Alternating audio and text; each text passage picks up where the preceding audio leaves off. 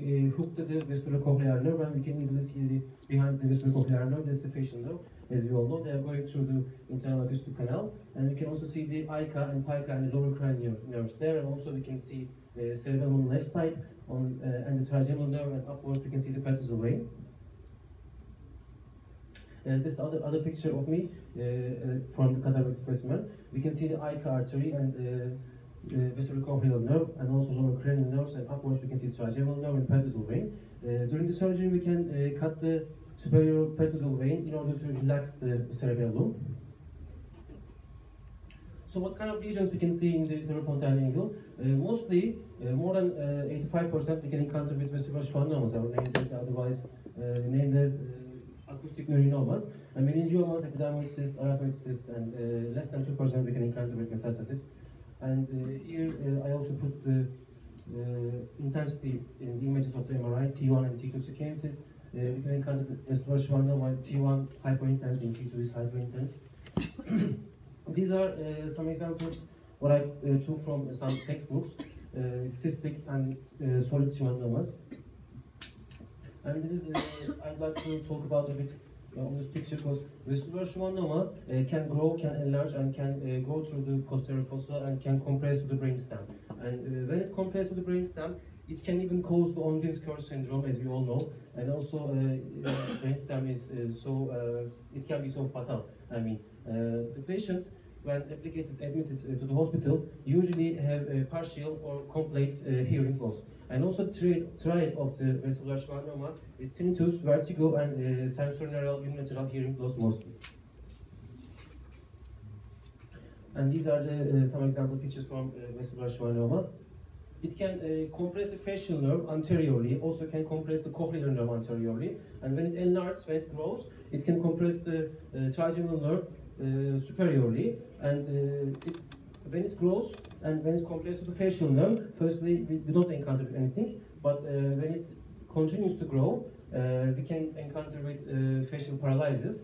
When it grows upwards, when it touches the trigeminal nerve, we can encounter with some numbness on the face, but as soon as it touches to the trigeminal nerve, since it's sensorial branches of the trigeminal nerve, we can encounter with numbness. But for the facial nerve, for the facial paralysis, it should grow a bit more.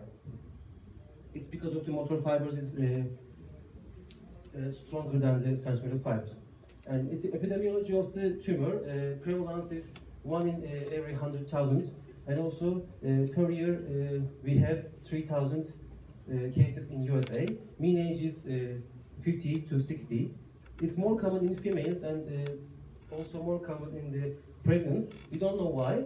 We are thinking about the hormonal action in females, and it's 5% of all intracranial neoplasms. And I'm continuing to the epidemiology.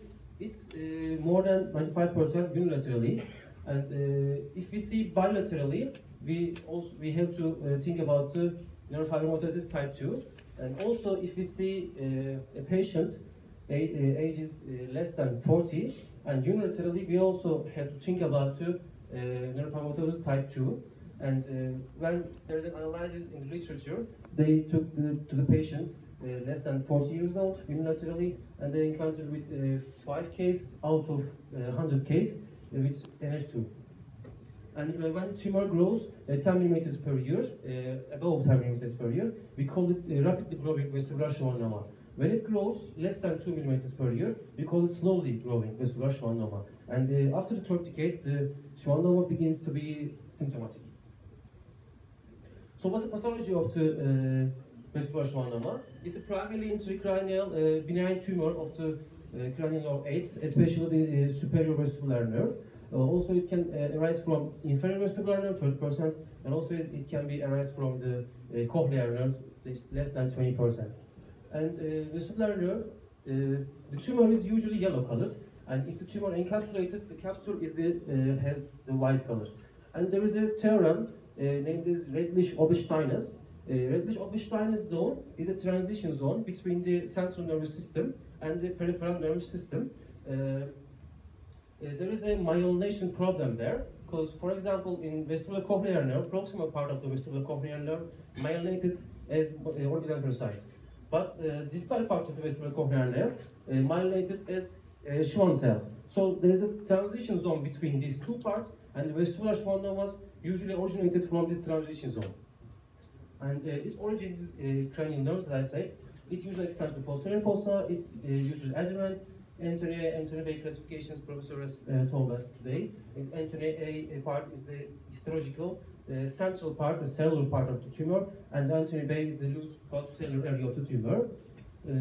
So when tumor grows, a tumor closes the cerebellomedullary system, and because of that, lateral cerebellomedullary system comes upwards and also posteriorly. And because of that, when we open the cranium, we will firstly encounter with lateral cerebellomedullary system, and then we have to drain the cerebrospinal fluid from there. So viral symptoms, I already talked about symptoms: tinnitus, vertigo, and unilateral sensorineural hearing loss. At the point of admittance to the hospital of the patient, we will usually have more than 90% hearing loss. Patient comes to the hospital because of the hearing loss, and 10% we encounter with sudden hearing loss, and it's because of acoustic nerve infection or the cochlear arterial occlusion. It's rare symptoms are hoarseness, dysphagia, and dysarthria. What are the surgical indications? There's some techniques to assess the patient's hearing. Audiometric techniques, we can use Gardner-Robertson techniques in this audiometry. And MRI scan is, of course, the gold standard. And House-Bradman facial nerve functional scale we can use. Also, we can use electroneurography in order to assess the conduction velocity of the facial nerve. And afterwards, we can also use vestibular evoked myogenic potential, and also we can also use electronystagmography. And what about the surplastic radiosurgery? We can use gamma knife for the tumors which is less than 3 centimeters, and also if the patient has an F2, we can use chemotherapy. The Bevacizumab is quite new technique to use, and I will talk about the surgery right now. So there's two classifications: Sami classification and Yaşargil classification. Sami classified the tumors as stage 1, 2, 3A, 3B, 4A, and 4B. Stage 4B is the tumor pulls the brainstem and also makes the fourth ventricular compression, and this is the worst stage actually. According to Yaşargil classification, when the tumor grows beyond 4 centimeters, it can cause occlusion in according to Silvius. Then we can encounter with hydrocephalus in patients. These are my examples. So patient positioning, we have two main patient positioning in the vestibular schwannomas. We can use park bench or named as dorsal decubitus positioning. We have to turn the patient's head 30 degrees to the side of the lesion. Most of the surgeons prefer this technique. Another technique is semi-sitting position technique, as we see below there. The semi-sitting position technique we also use in Turkey, in my hospital, also in Germany. 1 more minute. Okay, I'm going. So these are examples of patient positioning. So I came to the approaches to vestibular schwannoma. What kind of approaches we can use? There are basically 3 approaches: retrosigmoid, translabyrinthine, and middle fossa approach. For the patient, if the patient has no complete hearing loss, we can use retrosigmoid or middle fossa. In middle fossa approach, we preserve hearing, but in translabyrinthine approach, we cannot preserve hearing. That's the main point. And also translabyrinthine approach, we will encounter with CSF leakage, and translabyrinthine approach needs much more time than the other approaches. That's why we are preferring the retrosigmoid approach, but also we are taking care about the patient's hearing position. These are approaches. This is my example: yellow, blue, and green.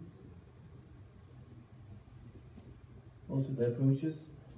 We use the retrosigmoid approach, LSO approach, just 2 centimeters behind the pinna, and also 3 fingers behind the acoustic meatus. We will do a hockey stick incision. After the hockey stick incision, we have to find the point asterion, because asterion point is just at the point of the junction between transverse sinus and the sigmoid sinus. We have to go inside the asterion point, and afterwards we will reach the lateral cerebellomedullary system. We have to drain the cerebrospinal fluid from there. Then afterwards we have to retract the cerebellum supermedially, and afterwards we will drill the petrous bone after we reach to the interacoustic canal, and afterwards we can resect the tumor into canalicular and extracranial parts of the tumor. That's why what I'm talking about. There are some tricks, what Professor Sami has told us while we are there. We should retract the cerebellum upwards. Nervous vestibulocochlearis can be preserved, especially in smaller tumors, and drill the master, gain a better view. And these are some picture examples of the sigmoid approach. Dural opening, the asterial point I talked about already. And resect the petrous bone until reach to the internal acoustic meatus, except suprameatal tubercle, because suprameatal tubercle has a close relation with the cranial nerve 5, and we don't want to get any kind of numbness. The time is almost over, so these are important notes. I'm skipping. So I'm finishing. There's complications, hemiglossal atrophy, hemiglossal functional loss, especially if it damages the lower cranial nerve, we can encounter with hemiglossal functional loss. Also, facial paralysis is the main problem of this kind of surgery, and we can lose the gag reflex for the damage to lower cranial nerves. And we can do anastomosis surgery through the facial canal, facial to facial. We can use the sural grafts, and also hypoglossal transposition is. This our case. That was our case. You can see there's a small tumor, and Professor Sami has resected the tumor. And that picture I have taken during the surgery. The tumor was non-encapsulated. That's why it's yellow. And this is the post-op CT scan of the patient. I couldn't get the post-op MRI scan of the patient. That's the post-op neurological examination. What I did personally, as you can easily see, there is no facial paralysis, and the patient was telling us that hearing is coming back slowly and slowly. And this is my university in Istanbul. This is the first and the biggest university of the Turkey.